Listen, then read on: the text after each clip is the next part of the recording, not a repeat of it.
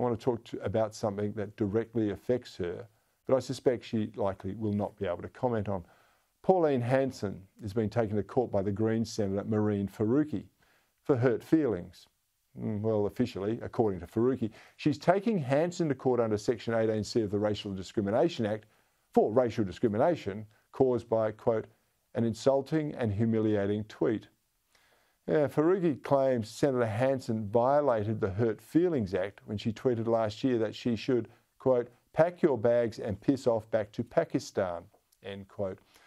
The SBS reported that Faruqi's lawyers alleged the tweet did offend, insult, humiliate and intimidate Senator Faruqi and other people who share attributes with her, adding that it was done because of the colour, race or national or ethnic origin of the applicant and some of the people in the group, end quote. Well, I'm not sure if those attributes included the repeated distasteful conduct of Faruqi herself, who seems to spot racism everywhere, except where it's most noticeable. She sees racism if you don't support the religion of Islam, even though religion is not a race. And there was no racism, of course, when her former fellow Green extremist Lydia Thorpe told Hanson to go back to where she came from. And of course, there's no racism when Green Crier-in-Chief Senator Hanson-Young talks about old white men or the white patriarchy. Nuh-uh. For Greens like Faruqi, racism is a pick and choose process. And so apparently is being a victim of hurt feelings.